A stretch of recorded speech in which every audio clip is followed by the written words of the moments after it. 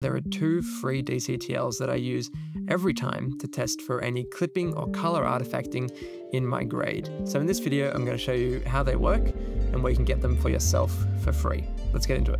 So I've got an example project here with some shots from a bunch of different short films and commercials that I've shot recently. There's a lot of great variety in here to kind of test all the different aspects of my LUT, from crazy colors to really dark interiors to really lush green forests and everything in between. I've got all these clips in a group, and in the pre-clip level, I've just got a color space transform, taking my Blackmagic footage into DaVinci Wide Gamut. I've got all of my creative look building and output color space transform on the timeline level, just taking everything out of DaVinci Wide Gamut and putting it into Rec 709 Gamma 2.4. So I'll leave a link down to this DCTL in the description. It'll take you to this page for Cullen Kelly. You just put your name and email in. You'll receive an email with the DCTL. And to install it, all you have to do is go into Settings, over to Color Management, scroll down, open your LUT folder. And I've got a Cullen Kelly color folder in here already. Just copy and paste the DCTL file into that, restart Resolve, and you'll be good to go. So to apply a DCTL to a node, we're just going to go into our effects panel over here and just search for DCTL.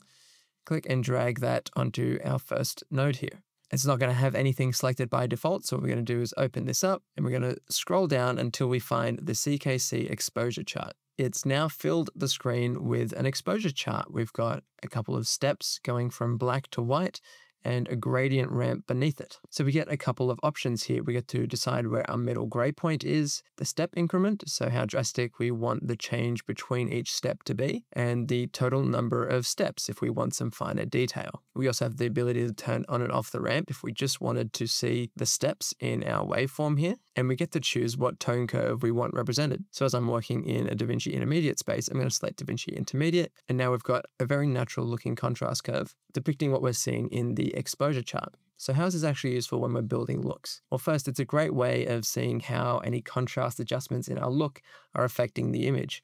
So you can see as I crank the contrast here, we get a direct representation of what is happening. But you see, if we use something like our curves here and we start clipping our whites, you can see that they start clipping on the waveform. That's the same with our black point as well. So it's a great way of avoiding something like crushed blacks when you're building these creative looks. If you bring your black point down too far, it'll disappear beyond the bottom limit of your waveform. But this also helps with color changes like split toning. So if I was to just turn on a 2383 LUT here, you can see exactly what it's doing to the red, green, and blue channels of our image. If it's a bit difficult to see the exact colors, we can go into our settings here and just drag the waveform brightness down until we start seeing those colors shine through. Now you can see very clearly what our red, green, and blue curves are doing. You can see in the highlights, we're getting this yellow push by dropping down the blue curve, and we're getting some cooler shadows by dropping down our red curve here. But as you can see, this is a very well built LUT because nothing is crushing, nothing is clipping on the high end, and all these curves are very smooth and passing through a neutral point at our relatively middle gray. Just as an example, if we were to get a LUT that perhaps wasn't built correctly, or at least wasn't built for the DaVinci Wide Gamut color space, we turn that on, we can see things are definitely getting really funky, especially in our shadows down here. Our red, green, in fact, all of our channels are clipping. Now this LUT is built for a Rec 709 color space. I just wanted to use this as an example of what a problematic look might look like on the exposure chart. So a really great way of checking both tonal and color adjustments when you're building out your creative look. Now another great way of using this DCTL is gaining a better understanding of what tools such as our lift, gamma, and gain are doing to our image. So you can see if I play around with first the gain here, you can see that it is really affecting the highlights of our image, but in a natural, really soft fall off. If I start manipulating the gamma, you can see that's really affecting the meat of the image, but for the most part is leaving our black and white points alone, which is really nice. And you can also see that reflected when I make a color change in our gamma, for instance. You can see most of that color change is happening in the middle, and then those color changes are converging back to neutral white and neutral black at the ends of the curve. Then when I use my lift, you can see that's really just affecting the black point and the shadows, and it becomes apparent how quickly and easily you can start crushing your blacks in the image. So I'm not really a fan of using the lift too much when I'm, say, introducing contrast or when I'm changing colors. You can see when I start introducing other colors into my lift, those channels go straight down.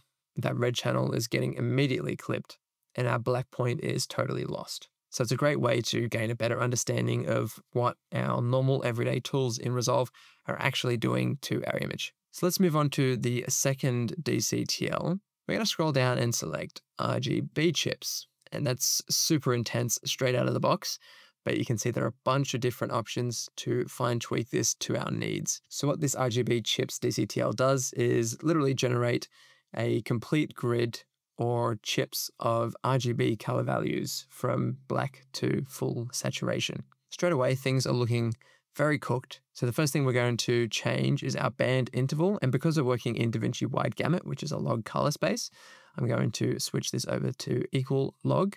And you can see we get a much nicer gradient in our RGB chips here.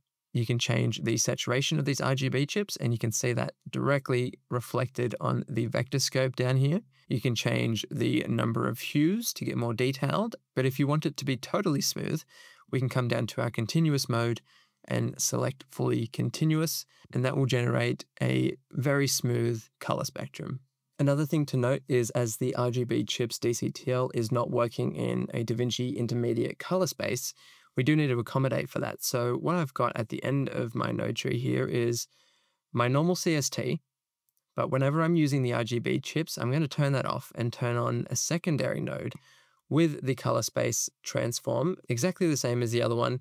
However, the only thing that's changed is the input color space is now Rec 709 instead of DaVinci Wide Gamut to accommodate for this full color spectrum. So once we make that change, we go from these really high saturations on this right half to a much more controlled level of saturation. And you can see that reflected in our waveform and our vector scope. Everything is looking nice and smooth. So how can we use this RGB chips DCTL? Well, I've been using it in two different ways. I've been using it as a stress tester for any creative looks that I'm building, but also just as a learning tool for where the limits are in certain Resolve tools. For example, our hue versus hue curve. If I take a hue too far, say I select our yellows here, and I start moving this around, you can see those changes are being reflected very naturally.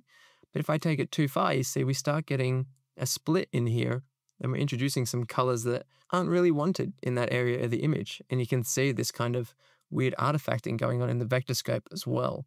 You see if we push it too far, it starts overlapping, hues are just running into each other, and you can see how careful and subtle we have to be with these tools in order to not break our image. So once again, I'll leave a link to this DCTL in the description. If you follow through that link, it'll take you to Thatcher Freeman's GitHub site, where all you'll have to do is come over to these three dots, hit download.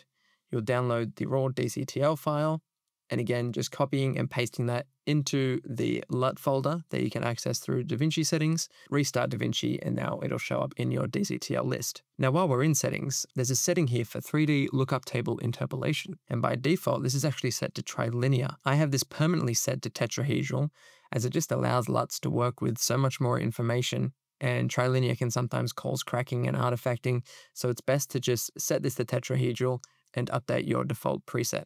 Now, I've been using these two DCTLs a lot recently because I've been actually building my own LUT pack for Resolve, designed specifically for DaVinci Wide Gamut, which is something I don't see a lot of recently. It's going to be 30 DaVinci Wide Gamut film-inspired LUTs, plus a bonus 2383 and 3513 film emulation LUTs thrown in there as well. If that sounds like something you'd be interested in, hit the subscribe button so you'll stay notified whenever I release those in the coming weeks. So if we go back and turn this exposure chart on, I'm going to throw on one of my favorite LUTs from the pack that I've built so far, inspired by Joker, because how can you have a LUT pack without the Joker look? So I'm going to throw on the Joker LUT, and as you can see, it's a super gentle look. If I turn that off and on, you can see we get some really subtle split toning, a really nice neutral gray point. Our blacks have got a nice filmic lift to them. If I turn our exposure chart off, you can see it having a really nice highlight roll off, introducing those sickly yellows into those skin tones there, and a really nice lift and compression in the shadows. You can see it is doing a bit of a hue manipulation on some of those reds and blues to take them a little closer to the yellows and cyans. But now I know that'll never break an image, because if I turn this RGB DCTL on, switch my CST over, you can see this LUT is very subtly affecting those hues Nothing's overlapping, nothing's compressing, and there are no artifacts going on. So regardless of what stage you're at in your color grading journey, these two free DCTLs are total game changers when you're building your own creative looks for any sort of project. And you can even see that I've been using these two DCTLs in my LUT creation process to ensure that they're never going to break or cause artifacting in any images. I'll have more on those LUTs soon. If it's something that you're interested in, let me know in the comments, ask any questions. But until then, download those free DCTLs, have a play around. They're really great for both gaining a better understanding of our tools inside of DaVinci, what's available to us, and for stress testing any of our creative looks that we build for our grades. But that's it from me. I'll see you in the next video.